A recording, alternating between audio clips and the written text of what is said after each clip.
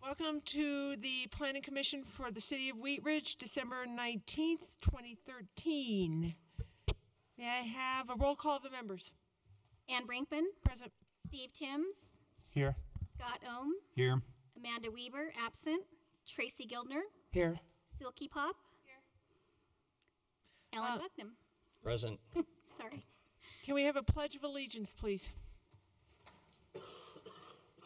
I Pledge allegiance to the flag of the United States of America and to the republic for which it stands, one nation, under God, indivisible, with liberty and justice for all. Thank you. So before we move on, please put your phones on vibrate, mute, whatever you do. Thank you. May I have approval of the order of tonight's revised agenda? Madam Chair, I move to approve the order of tonight's revised agenda. I'll second. Please vote. Please vote.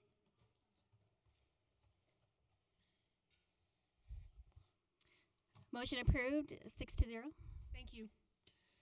May I have approval of the minutes of December 5th, 2013? I'd like to make a motion to approve the minutes. I'll second. Please vote. Guide her. Motion approved, 4-0. 2 abstentions, Gildner and Pop. So now is the time for public forum. This is the time for any person in the audience to speak on any subject not appearing on tonight's agenda. And there's nobody signed up. Does anybody out there want to speak on something not on tonight's agenda? Okay, then we will close the public forum and we'll move on to the public hearing.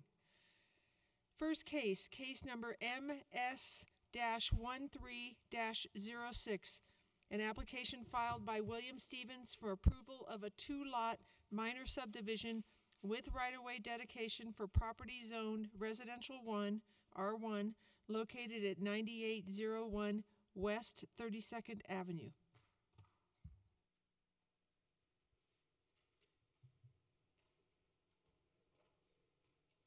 Thank you. Just a quick technical note for the audience. We'll have the presentation off to the side here. Our overhead projector is not working, but you'll see the same thing that you normally would. Good evening. For the record, Lauren Michalak, planner with the City of Wheat Ridge Community Development Department. I'm presenting case MS-1306, and I would like to enter into the public record the contents of the case file, the zoning ordinance, the subdivision regulations, and this digital presentation. The property is within the City of Wheat Ridge. All appropriate notification and posting requirements have been met. Therefore, Planning Commission has jurisdiction to hear this case. We'll start here with an aerial of the property. Subject lot is outlined here in blue, 9801 West 32nd Avenue. Thanks. Can everybody see this one okay? It's at the corner of West 32nd Avenue and Jellison. North is to the top of the screen. Along the bottom is 32nd Avenue. Kipling is to the left, to the west. It's shown in pink because that's a state highway. And as I mentioned, the subject lot is a corner lot. There's a home existing on the southern half of the property. It faces 32nd and was built in 1955 before Wheat Ridge Incorporated. And the second map is the same aerial overlaid with an excerpt of the zoning map. And that yellow color that covers almost everything is the residential 1 zone district. So that's a single family zone district. The only use that's allowed there is as a single family home.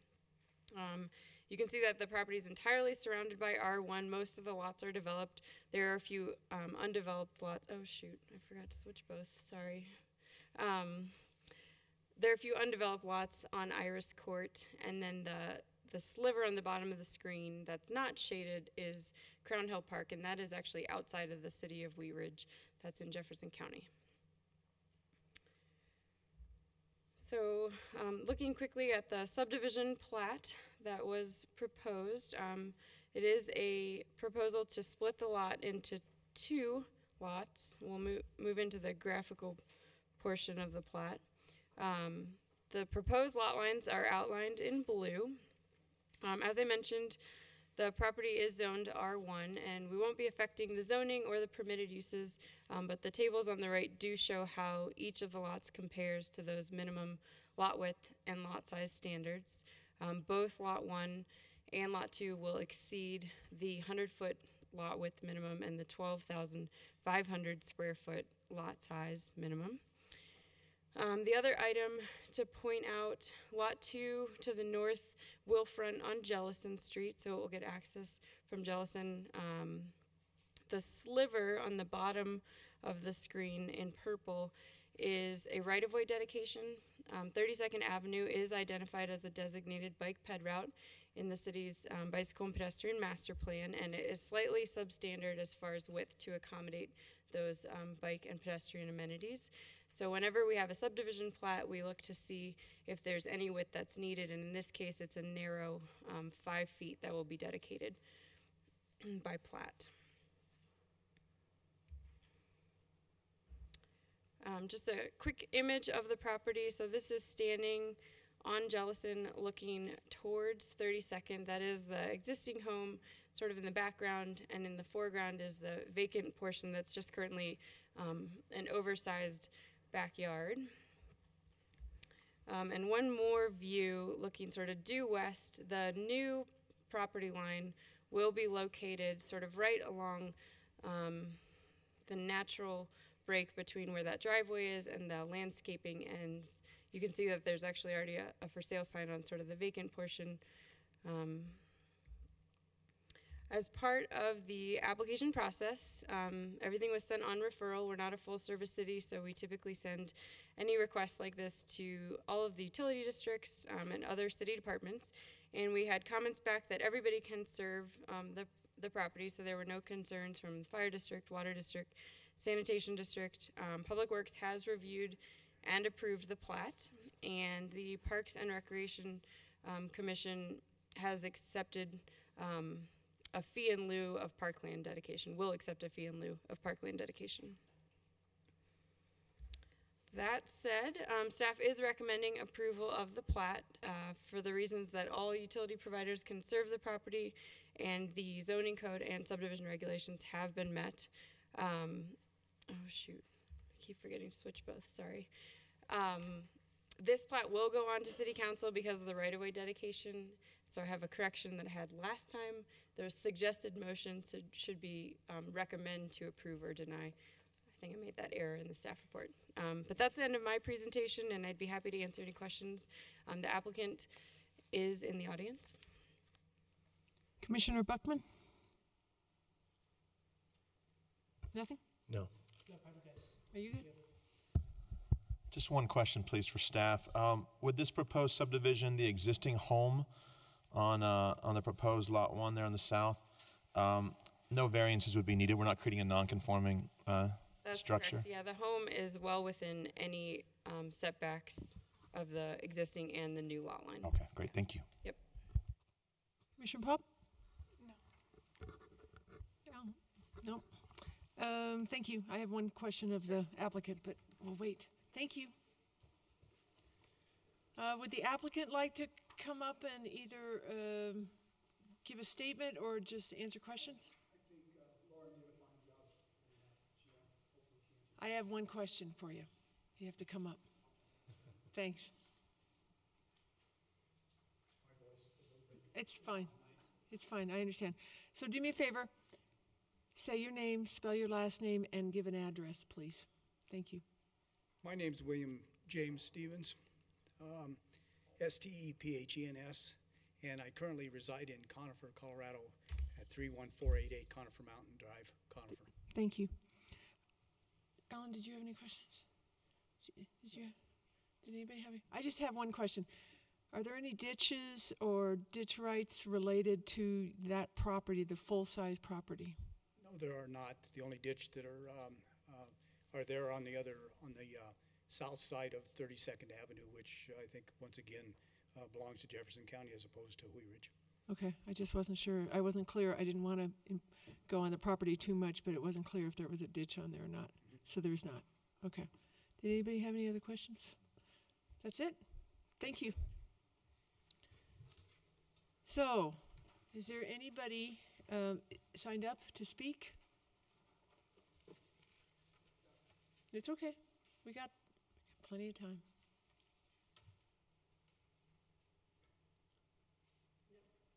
So is there anybody in the audience that wants to speak to this case that hasn't signed up? You can come up to the mic and speak. This is your chance.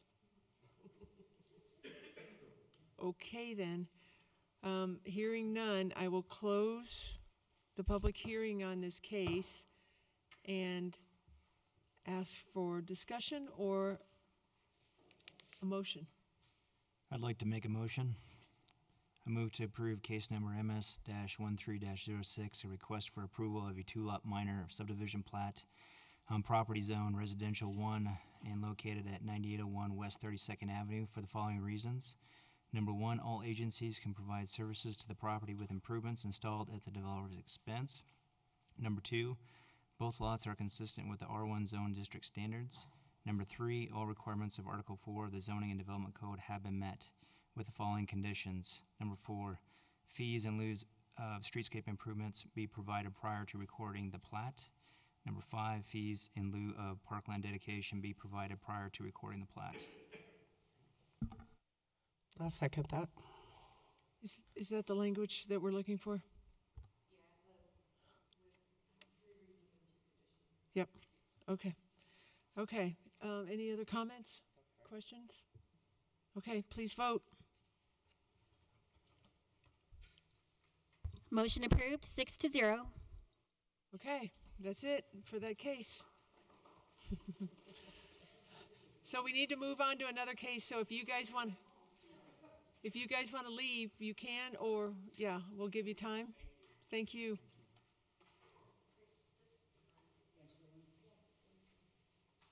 Have a good evening. Happy holidays. Ho, ho, ho. Oh my gosh, there's two mice. So we will move on to case number MS-13-07, an application filed by Francis Durso for approval of a two-lot minor subdivision on property zoned residential 1C, R1C, located at 3219 Benton Street. This is a little intimidating, I've got to tell you, having all this equipment right here in front of me. But so bear with me if I forget to forward the slide. Please let me know. So let's see. Can you go big? Yeah, Thanks. I can. So, for the record, Meredith Recker, Wheat Ridge Community Development Department. This is a request for a two-lot subdivision plat on property zoned R1C located at 3219 Benton Street. Again, this is a plat that involves two lots, so we process it as a minor subdivision, just like we did the other one.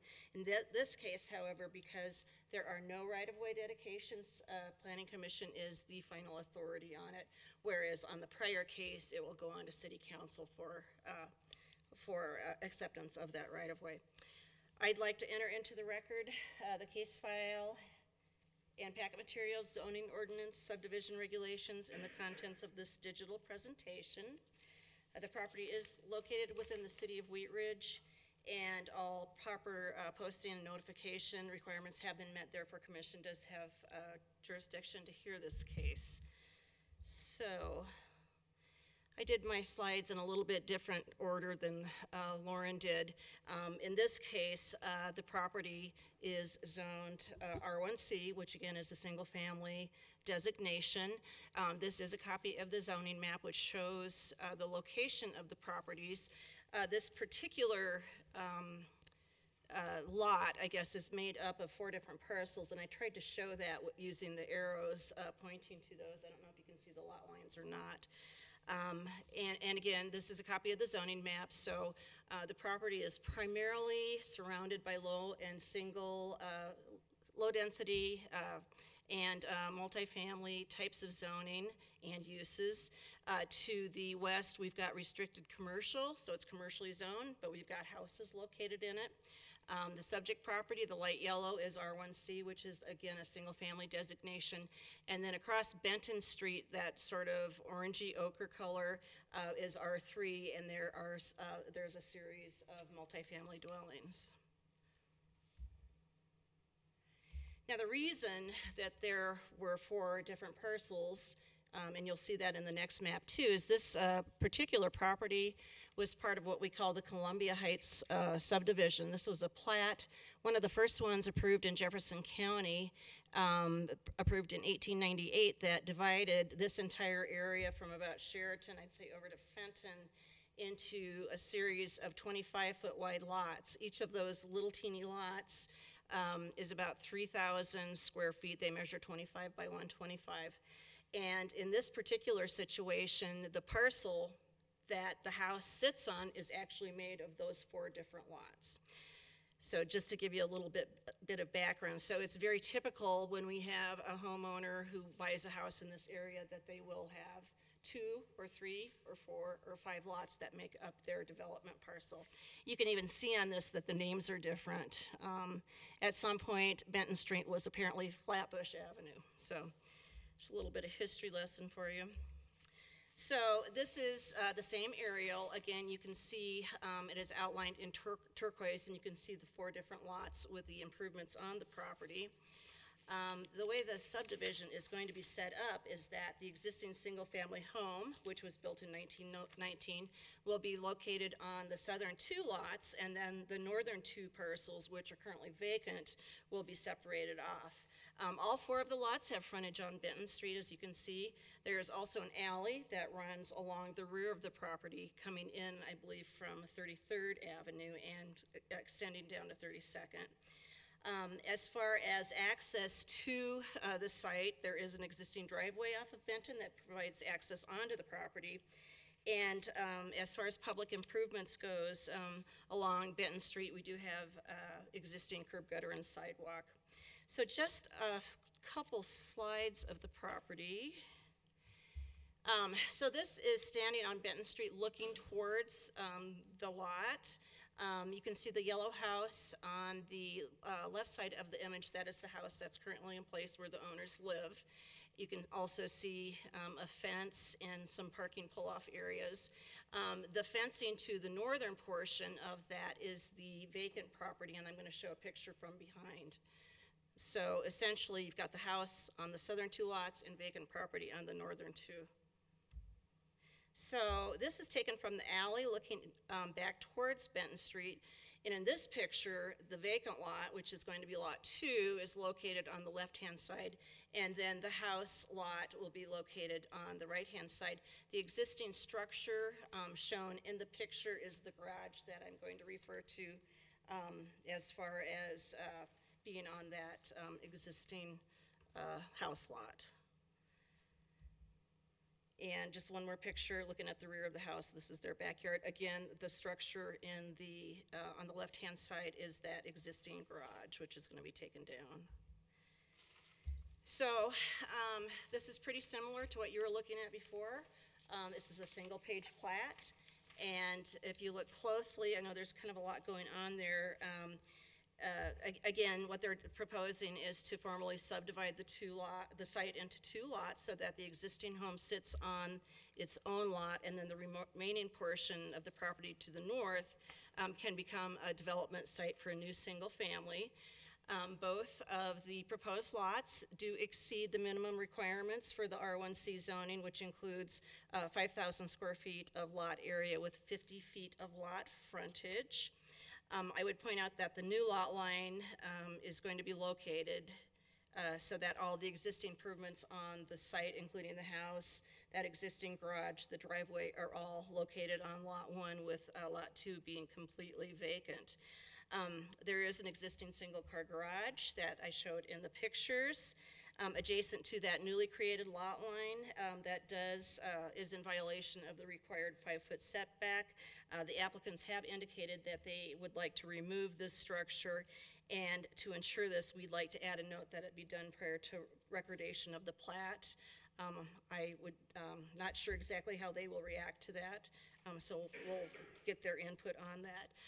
As far as the rest of the document goes, we've got the standard language for easements that go around the perimeters of the site.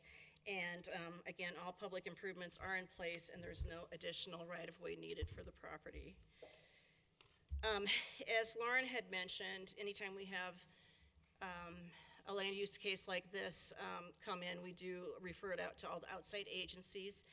And all of the agencies have indicated that they can serve the property with expenses installed, or with improvements installed at the developer's expense at the time of development of Lot 2. Now, Lot 1 is existing. They already have all their utilities in place, so that's not an issue. Specific responses included the Wheat Ridge Fire District, who indicated that they can serve the property. The Wheat Ridge Parks and Recreation Commission will require fees in lieu of dedication at the time of recording. Wheat Ridge Public Works has reviewed and approved the plat, and again, all public improvements are in place, and both Wheat Ridge Sanitation and Xcel Energy can serve the property. Staff is has concluded that all requirements of the subdivision regulations have been met. Also, all of the requirements of the R1C zone district have been met for both of those lots. So we are recommending approval. There are two conditions that were included in your recommended motion. One, a note be added about the garage demo, and then secondly, that the parks fee be required prior to recording of that plat. And that does conclude staff comments. So if you have questions, I would be happy to answer those at this time. Commissioner O? Yeah, I just have a quick one. In that one slide, it appears that basically on the, with showing all the homes and stuff, it looks like pretty much all the houses are, would you say, legally non-conforming? Because almost all the structures on the whole block are straddling property lines, right? That, you know, that part of that, this one? Yeah. Is that what you're looking at? Yeah, that one. The reason it looks that way is because it's the city's aerial photography overlaid with the Jefferson County parcel map, so they don't exactly line up. I know Ken had the same question when he reviewed the report. He's like, I don't get this. It's like the lots are right in the middle. They really are not. Everything shifts south, and the more accurate document is actually the subdivision plat, where you can see where those lots are in relationship to the improvements. Does that make sense? Yeah, okay. Okay. I would just add quickly, so the parcel lines, like Meredith said, they actually come from the Jefferson County assessor, so they're not survey lines by any means, and they're typically 5 to 15 feet off. And in a neighborhood like this where the lot lines are so close together, 25 feet, the margin of error looks even more exaggerated than it does in some areas of the community. So that's why it's even worse here. Sure. Commissioner Poe? Did you have any questions? That's okay. Commissioner Timms? I do have a question about the garage. What is Wheat Ridge's requirements in terms of off-street parking for single-family residential? For single-family residential, if there's street parking, there are only if there's street parking, there are only required 2 parking spaces on site. If there's no street parking, there's a requirement for 4 off-site parking. So either the existing home or the proposed home could just either utilize Benton, or they could just do a concrete slab. They don't have to have a garage. Correct. Is that correct? And my other question is, I understand that the Parks and Recreation Commission dictates park fees, right? And I know that we've had that conversation several times. I'm just curious to know, since that is a condition though on this, what approximately is that park fee? Are you at liberty to answer that? Okay. Based on our calculation today, I was kind of crunching numbers with Lauren. We were both looking at them. On this particular site, because of the smaller lot sizes, it's about 1,300 square feet, or $1,300, sorry. Okay, thank you so much. Thank you. Commissioner Gilder? Commissioner Buckman? Well, Commissioner Owen poached my question, so I'll consider that answered. But I do have sort of an incidental question. Looking at that map, what is commercial zoning doing in that neck of the woods? We like to blame Jefferson County. That's crazy. It's all residential, right? It is crazy. Does it include part of the library there? Is that included in there? Go back to it. I think the library.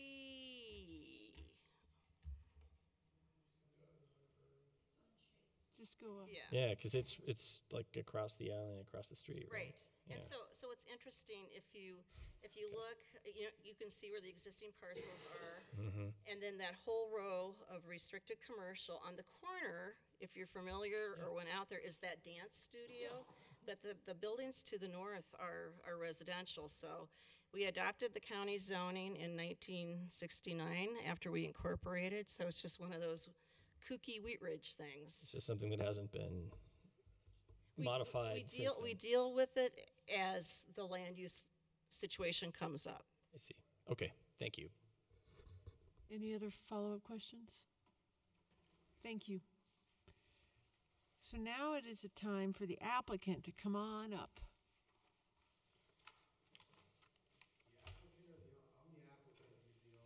Applicant.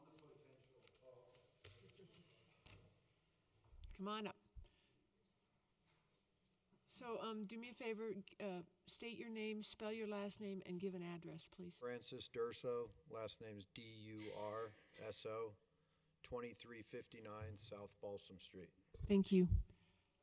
Did you have anything to present to tell us as part of the application, or you just want to answer questions? I think they covered everything. Okay. Yeah. So we'll just check with the commissioners and see if anybody has any questions. So, Commissioner Buckman. Nothing from me, thank you. Gildner? Pope? Quick question. Would you be, if this was approved, the builder of the house? Would you own this? Would you build it and sell it? I'm just curious. Obviously, that can change, but. At the current time, we're just purchasing the land, and what we're going to do later, we haven't decided yet. But the possibility of building a single family, obviously within the current zoning, Sure. and that's where we're at right now. Okay. We oftentimes just buy and hold the land itself. Okay. And then you potentially could sell it or at a later date. You don't necessarily have plans yourself to move there at this time. Is that correct? Do not. Okay. Thank you so much. As an investment, yeah. Okay. And I have one question. To Meredith's request that before this get platted, that the garage be knocked down? Is there a concern with that? Is that acceptable? That's not a concern. We've been working with the owner who's present here, and we contractually are binded that garage be taken down Okay. before approval. And in order for us to close on the lot, we obviously need the plat approval Right. for title. Okay. So, Okay. Just making sure. yep, Didn't want any surprises for you. sure. Okay. Anybody have any other questions at this time? Okay. Thank you. Thank you. Thank you for. Is there anybody in the audience? Anybody signed up? Okay. Is there anybody in the audience that didn't sign up that wishes to speak on this? It's not scary. Okay. We just want to make sure that if you have a concern or a question about anything with it, you can come on up. Come on up. I was looking at you. Come on up. So do me a favor, state your name, spell your last name, and if you could give an address. Okay, my name is Linda Hillshafer, Hillshafer, residence 3245 Ames Street. Thank you. Okay, and I think it's probably been covered, but looking at the maps, it just really looks like the north edge overlaps where that next house north of it is. And I just wanted to clarify that indeed that was just a mismatch between the platting and the photo. And it is. Oh, good. That was it. Again, it's because of the way the parcel layer from Jefferson County lays on our zoning maps, so. Just wanted to make sure the house wouldn't Yep. be torn down. So that was it. Thank you. Thank you very much. Is there anybody else that had any questions on this? Okay, hearing no other questions, we will close the public hearing on this. Are there any questions or concerns? Then I will ask for a motion. I'd like to make a motion. I'll move to approve case number MS-13-07, a request for approval of a two-lot minor subdivision plat on property zoned residential 1C and located at 3219 Benton Street for the following reasons. All agencies can provide services to the property with improvements installed at the developer's expense. Both lots are consistent with R1C zone district standards. All requirements of Article 4 of the Zoning and Development Code have been met with the following conditions. 1, a note be added to the plat document that the garage be demolished prior to plat recording. And finally, 2, fees in lieu of parkland dedication be provided prior to recording the plat. Second. Any discussion? Please vote. Motion approved, 6-0. Okay. So before we move on, did you guys want to stick around? You're welcome to stay. Okay. Go ahead and leave while we set up for the next one. Thank you very much. Happy holidays. Yes, you bet.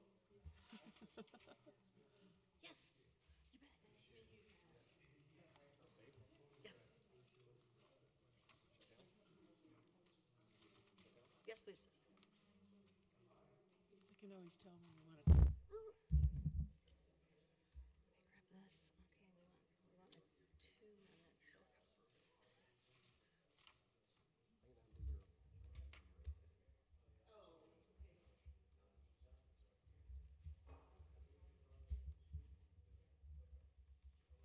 Thank you. We have one more thing to speak about, a resolution. You're welcome to stick around. It's fascinating. I don't even find it fascinating. Should be about a half an hour and we should be done. Should we test it? Should we test you? Oh, I'm giving you leeway. you'll give me a half hour. Thank you very much. Are you ready for me? I'm ready. Thank you very much, members of the Planning Commission. It's been quite a while since I've addressed this commission. I'm happy to be here tonight. We come before you tonight with a request to adopt a resolution, which... Steve, before you start, will you introduce yourself? We have a new commissioner. I apologize. I am Steve Art. I'm the Economic Development and Urban Renewal Manager for the City of Wheat Ridge. We come with you tonight with a request to adopt a resolution approving a modification to the I-70 Kipling Corridor Urban Renewal Plan for the City of Wheat Ridge. The reason we are requesting this tonight is because of a proposed development at the southwest corner of 38th Street and Kipling. You probably know that. That's the family thrift store site, Clancy's Bar, and Starbucks Coffee there. There is a developer there who has options on those properties there to demolish that center and rebuild a new shopping center on that site. The site is within the I-70 Kipling Corridor Urban Renewal Plan area. The developer has requested that we do tax increment financing on there through the Urban Renewal Authority. This will be the first time the tax increment financing will be used within that district, which means technically we start the clock on the tax increment financing for about a period of 20 years.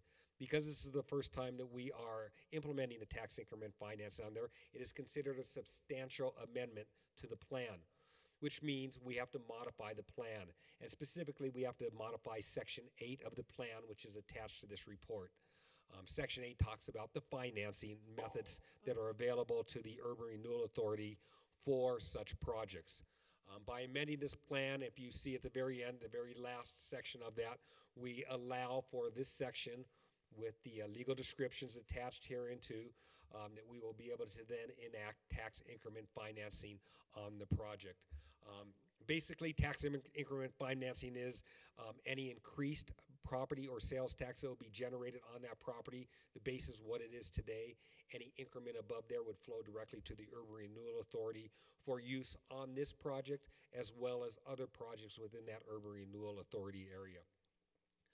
Once again, we are required by law to come before, by Colorado Urban Renewal Law, to come before this body asking that you adopt a resolution that says that this modification of the plan conforms to the city's comprehensive plan Envision Wheat Ridge. I won't go through all of the elements, how it conforms, but within your packet there must be 50 or 60 highlighted in red how it conforms to the plan: economic development, redevelopment, jobs, a great buffer to the neighborhood around it, and a host of other elements that are contained here within the plan. that is my presentation for this evening, Commissioners. If you have any questions, I'd be happy to answer. But staff does recommend tonight that you do adopt the resolution, adhering that it does conform to the city's comprehensive plan, and then that will be forwarded on January 27th to the City Council for their approval also. Thank you. Thank you. Commissioner Buckman. Yeah, thanks for the presentation. Just a couple of questions. Yes. So just to clarify, the tax increment funding that you're describing that would be applied to this particular development that's being explored, financing from that would flow to not just that particular development, but to other developments along that corridor? It could. We are still in the process of negotiating exactly what the increment that would flow to that developer is. They have provided us a pro forma on the project. We have a third party looking at that on behalf of the Urban Renewal Authority. They'll report back to us. We traditionally do not give 100% of any increment back to a project because then that doesn't allow us to use those funds that come in on other areas within the project area. Yeah, okay. Because my concern would be that, while it is a substantial investment by any developer for that particular property, and while, any gain there would certainly have some sort of impact, positive impact, hopefully, on the area around it, which could raise property tax and other possible sales tax revenue around it. My concern would be if there's a oversized amount of financing that goes solely to that area, we might not see that money completely returned back over the period of the time. Which is, again, Commissioner, why we traditionally never do give 100%. Okay. Now, that money will flow to the Urban Renewal Authority, not to the city. I see. Okay. I guess that's the only question I have at the moment. Thanks. Commissioner Gilner? I'm good. Commissioner Ohm? Yes, I have a comment and some questions.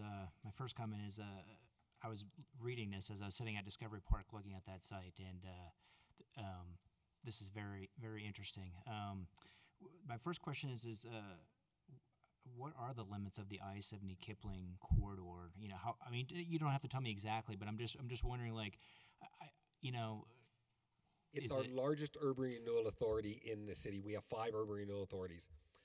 For the most part, it starts about Ward Road and 44th, kind of buffers the south end of the TOD site, the Transit-Oriented Design, comes down 44th to Kipling, and then it goes on the north side of I-70 and kind of meanders its way around the TOD site. Then it comes down south on Kipling all the way to 26th. Okay. And it really just kind of borders Kipling, a block in on each side. It doesn't go really into any of the residential areas of the. And then what? And I don't need to know the exact details, but what is the determination as far as for a project to determine this one is something that would be worthy of the TIF when you're looking at this for criteria? Well, certainly, any TIF is approved by the Board of Directors from the Urban Renewal Authority. Staff's sole job is to do the analysis of any project and present it back to the Urban Renewal Authority. And then ultimately, the City Council approves the amendment to the plan. If the City Council chooses not to amend the plan, then we won't go through with the tax increment financing. What we really want to look for is investment into the property, and certainly if anyone has driven by this property, it is in drastic need of some redevelopment. So this is probably, besides 38th and Wadsworth, 38th and Kipling is probably the most critical site that we'd like to see redeveloped in the community. So we're looking at that. We look at potential jobs. This project will bring in the shopping center alone, the grocery store that will be coming in there will employ approximately 120 people. There will be a senior long-term care facility there with memory care. Primary jobs will be out of there, up to 50 jobs there. So this site could employ almost 200 people there. And then we also look at the general impact on the community, and this will be a very positive effect for that neighborhood. Thank you. Any other questions? Nope. Commissioner Pop?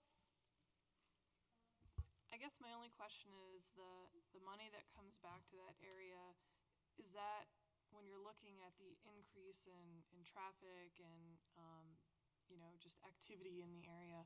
Will that be used to sort of compensate in any way? I know there's some reference here to infrastructure.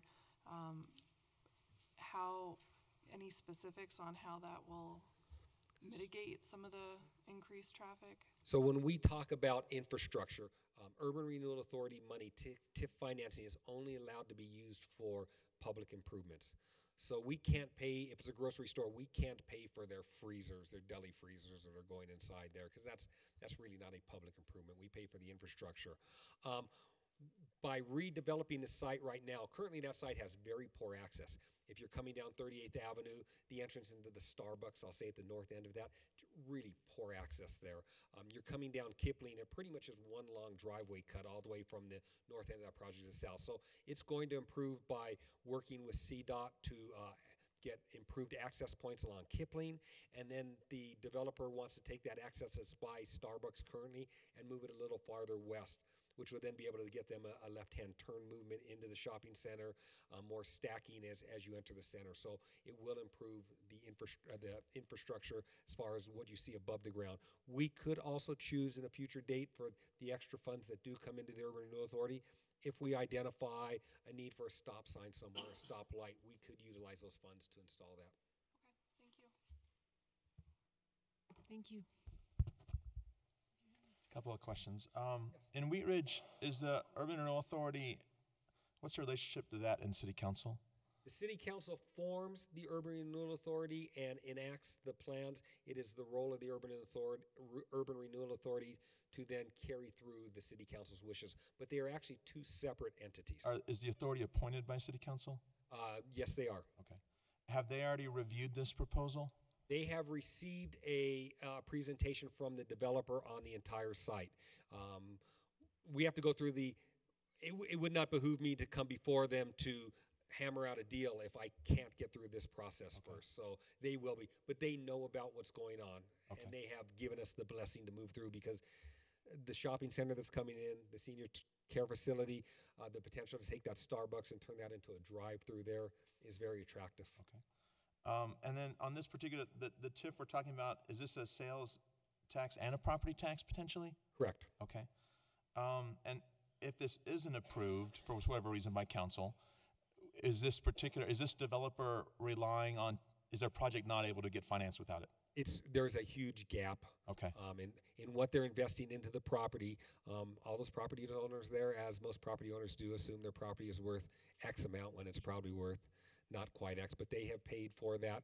There's some large investment into there, and traditionally leases we can get in Wheat Ridge are lower than other areas of the Denver area, so there is that gap. Okay. And then my final question on the Appendix A section, I guess, of the resolution, we have 1A, it says date TIF implemented. I assume that would be filled in after City Council approves it, right? Correct. And then you've got all these nice legal descriptions. In the very last one, right before the actual resolution, there's a D, it says TIF terms, and it's kind of left blank. Oh, that should not, I apologize, Commissioner, that should not be there.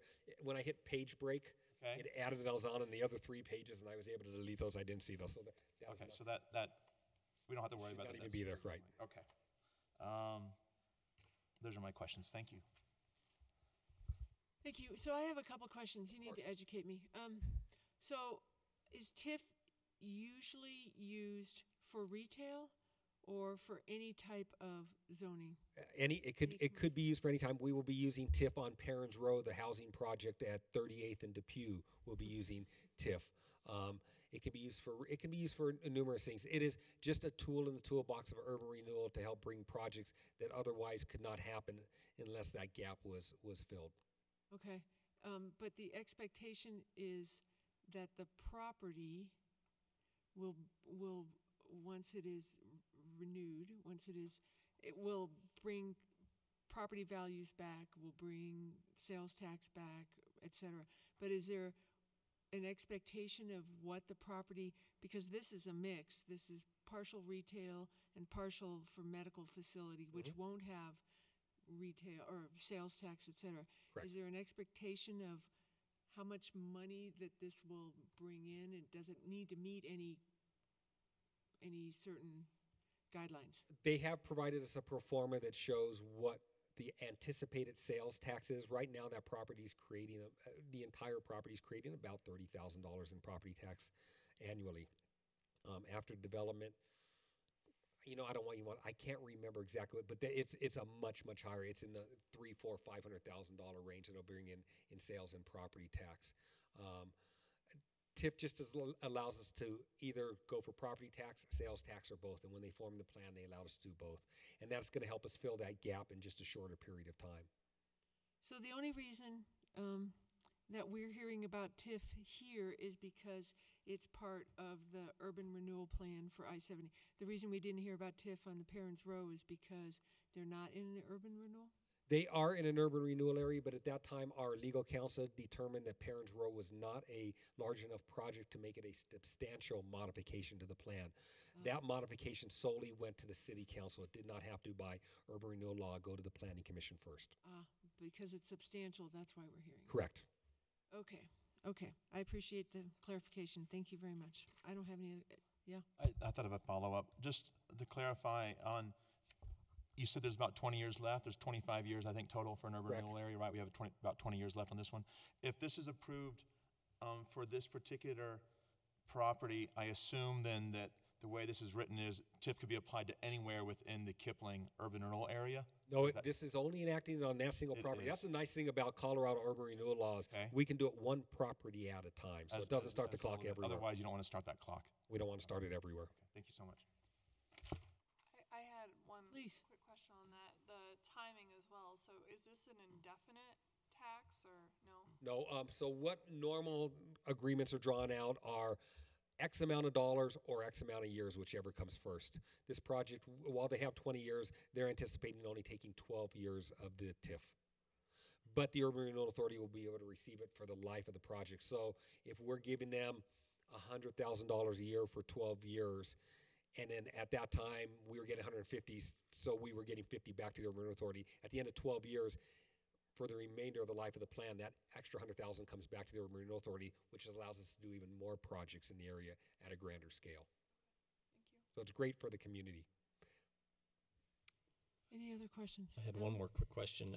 Just in the packet we received, the land survey graphic was really rasterized. It was kind of hard to make out. I apologize. The exact description. It appears to me, just so that I can frame in my mind sort of the site that's impacted by this TIF here that we're looking at. It looks like it basically has a right-of-way that's to the west of that Starbucks building and the little strip of buildings that are to the south of that Starbucks. Maybe that right-of-way is where there's sort of an alley now? If you walked out to that site, it's that entire site, which includes the Starbucks, the family haircuts, that little retail center behind. There's a florist, a dentist, and something, and the family thrift shop, and then an entire building that includes Clancy's, the bingo hall, all So that. all of that's included? It's an entire project they're going to take down. Okay, because the survey, as it looks here, just because we can't quite make out the description, it looks like there's sort of a right-of-way that leads into the site to the south, and that there's an excluded parcel. Because sort of that is only the Alta survey for that parcel, which is the family thrift shop, the part that says site. I see. And it's a weird lot. That little flag going out there is how they got a driveway to the Safeway at one time back whenever that was formed. Yeah. Commissioner Buckner, just to clarify, see at the bottom, or on the side, it says 10101 West 37th Place. Yes. So each of the four legal descriptions are four different parcels. Correct. In there. So you're right. That is only the big one, but then the three other ones are the Starbucks and. Okay. I just since it was included in the packet, I assumed that the area marked site was the site we were talking about. So thanks for the clarification. You are more than welcome. Any other questions? Great discussion. Okay, so I believe I need, what's the terminology? There is language at the end of the report. It would be a motion, and there is language. Okay, I'd like to make a motion. Please.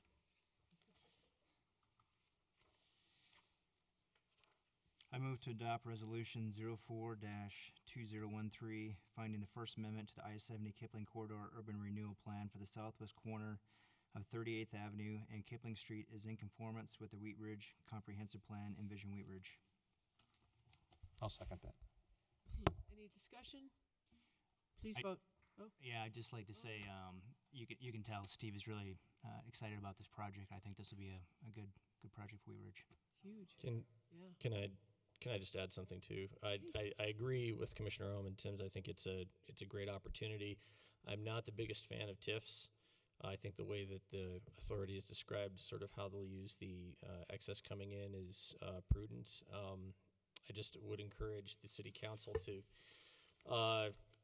show some restraint in looking at TIFs sort of as a cure-all or sort of automatic default position for any developer who comes in and wants to do some development. Because I think there are very location-specific developments that would be developed there anyways, say like a hotel or maybe even a grocery store that would respond or not respond to a TIF, regardless of whether a TIF was offered. But all of that said, I will support the motion. Please. If I don't feel that I know enough about how TIFs work, can I abstain? No. That's my mean part. Okay. No. And if I may, commissioners, Yeah. you're not approving any TIF this evening or anything. All you're doing is approving that the modification adheres to all the aspects of the comprehensive plan. Right. TIF aside, anything like that. I'm happy to answer questions about that, but all you're doing is adopting the resolution that adheres. So if you believe that all the red points in there meet the goals of that, then I would encourage you to vote yes, but vote on your own conscience. Any other questions? Okay, please vote. Motion approved, 6-0.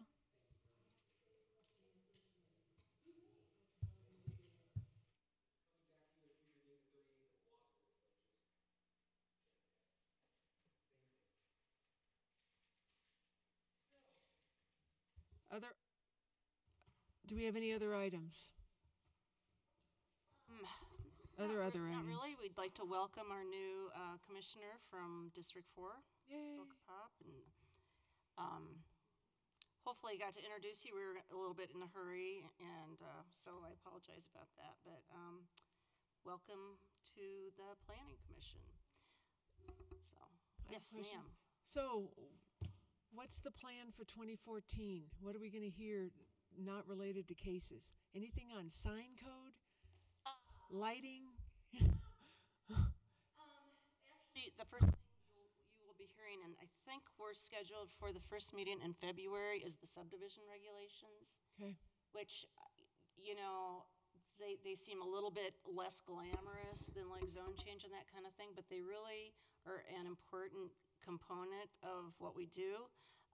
We're looking at changing, you know, some certain things like processes, and we're trying to make some things that make more sense to be administrative, to make it easier for our applicants. But there's a lot of other items like design standards that are important as well. And I'm not sure where we are on sign code, but the signage and lighting are both something we're looking at. And then the other thing that's probably going to come up pretty quickly is, you know, we've gone to a little bit different format with our packets, with going away from the 24 by 36. So we're looking at some sustainability types of issues related to our land use case processing, as far as, and that's kind of more of a housekeeping thing, nothing real glamorous, but probably those are the two things you're going to see first. Okay. Anything scheduled? Anything on the calendar, on the docket for January? Not yet. Okay. Although we did miss our, let's see, the first. Okay, so it sounds like the first next meeting we'll be having is the first meeting in February. Okay. And then I just have a question about the TIF and that and Perrins Row. More of a general question. Do you think it would have had merit to bring up the fact that it was a potential TIF? Would that have swayed it, or should it have swayed it? As part of the land use decision? Yeah. I don't think so. Okay. But I understand, I don't understand a lot about TIF either, and I was just kind of thinking, when Commissioner Pop and I were meeting, I talked about us having some training. Maybe that would be a good subject Yeah. to talk about, especially since using they're it- going to be coming back with 38th and Wadsworth, If they're using it as a tool, yeah. right? Yeah, maybe a discussion on urban renewal in general. Yeah. Okay. Yeah. That would be great. 'Cause there are a lot of, a lot of urban renewal folks really extol, the benefits, the possible benefits of TIF. But on the other side, there are some studies that show that, on the whole, TIFs may not really make that much of a difference. So it would be nice to kind of get some more information from staff in terms of sort of how they operate, what the track record is, kind of when are they used, when are they considered for use. Yeah. Now that we're talking about study, we have sort of the boilerplate thing that Jerry Dahl and I do about quasi-judicial and ex parte contact. If there are other things like TIF and urban renewal powers that you think that we should, review and talk about, please let us know if there's something that comes up that you have a question about. And I think that was a valid question that you brought up, Silka, just because I don't even understand it, that much about it. So. Well, let's take those first two as definites. Okay. How's that? Squeeze them in before 38th comes. What about having a study session with the council on On their TIFs? priorities. Well, I was going to say just on TIFs to have both of us at the same time. I could mention that to Ken first. I'm not sure exactly how we would progress forward with that or how we would decide that, but it's not a bad idea. So. And usually we have a group think or a group discussion once a year with planning or city council. Yeah, to talk about priorities. So. Direction. Seems like we've only done that like once or twice. No. Right. I know. Okay, so.